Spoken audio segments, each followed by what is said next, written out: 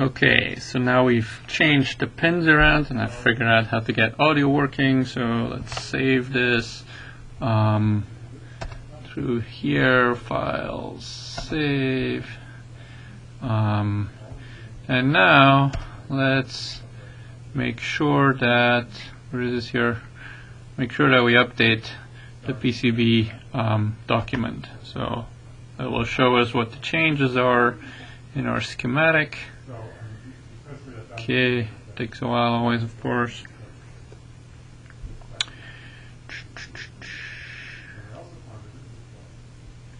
Compiling project.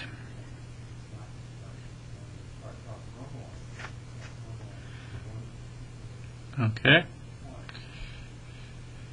Okay, we'll just do automatically create component links. I haven't figured out yet exactly what that does. There are some links that were modified. And okay, did that do anything? Finding matches, still working. Okay, here are the changes. So it says, okay, our U51 component pin 9 was changed from DT7. That was the connection that was removed. And then if we scroll down, we'll see that there was a connection added somewhere as well here. U51-9 pin 9 is now DT0 instead of DT7. So we'll just, validate all those changes. It's all okay, and then we'll have to execute them. Okay, all of those changes have been executed.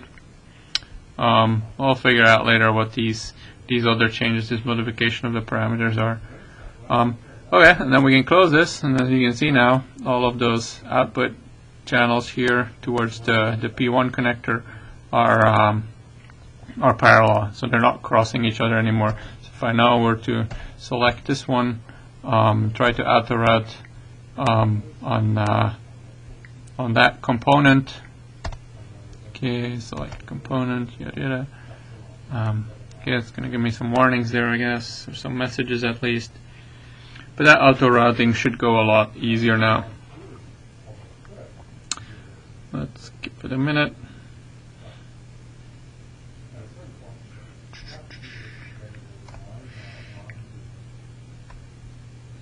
Incidentally, if you have the whole board, if you let it auto route, it takes about 4 hours or 5 hours to do the full, full number of 516 connections. Of course, now we're only going to do those connections through U51.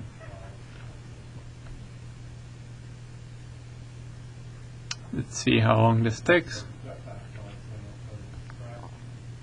So yeah, that's something, the pin reassignment is something we're going to have to do for all of those transceiver boards. This one here, let's see, can I scroll up a bit? So all of the ones that are on the back are going to have to go to the front, so first flipped, then rotated by 180 degrees, and then reassigning the pins, all of those pins that are the 8 channels on that board, or on that component. Okay, so in the background, let me close this here. You can see that it's routing now, and those routes are looking a lot more sensible than they would otherwise. So, and it's working here on the ones to the FPGA. Those are also going to look a lot more sensible. So let's see, created a via here because there's of course still some stuff that goes to the back here. So that's another thing we're going to have to change. Those kind of unterminated vias that you see here, these go to the ground. So usually what we do is put on one side of the board, just pour a full ground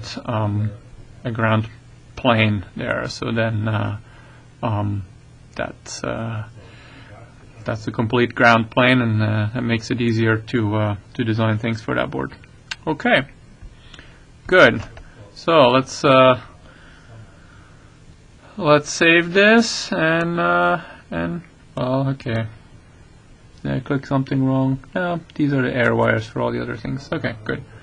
So let's save this. That's our new our new boards. So now we just want to do something similar for 1, 2, 3, 4, and then 5, 6 connectors on this top backplane connector, and at the bottom here is another 2 or 3, right?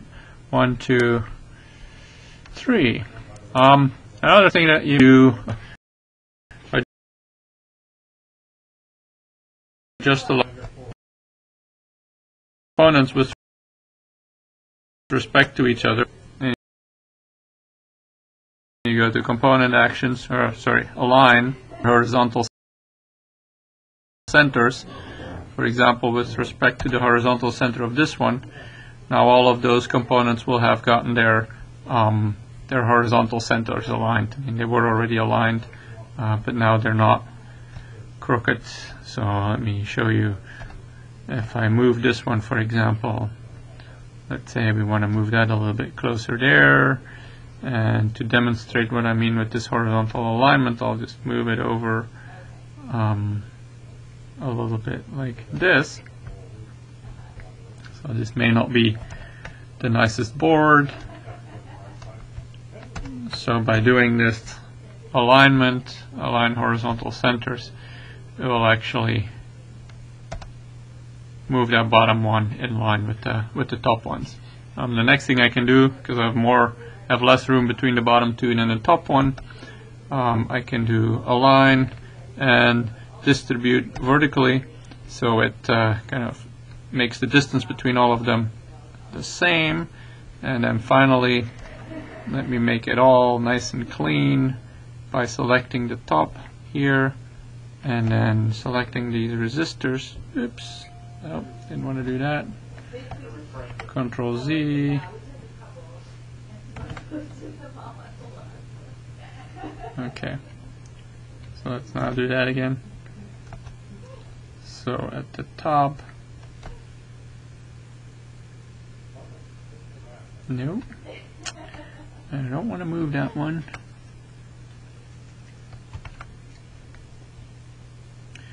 Let's select from the bottom then. There. So I'll move those to the middle here again. And what I'll do next is I'll just select all of those resistors.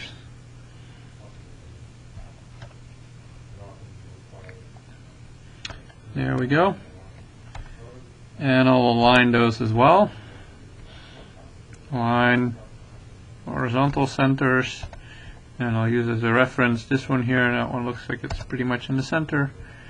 And then, just to make it look neat, let's also align or distribute this vertically. So if we look at that now, we've got a nice looking board here. Of course, if we look at that, you know, this one looks a little bit interesting because it seems like this one would fit better if it was actually the other way around. So let's see if we can rotate this one over. Let's see, where is it here? Edit, move, rotate, and let's change that to 180 degrees.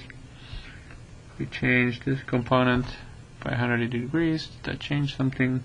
Yep, that looks a little bit better. And so let's move that one also to the center here. We'd have to do our alignment and our distribution again. So we could do that just to clean up the board a bit. Same thing here. Actually, this seems to be happening on a fair number of places here. There may be a reason for that. Huh, I wonder. But something to keep in mind. So, yeah. So, now we got to do that on all of them. Good. I'll end the video here then.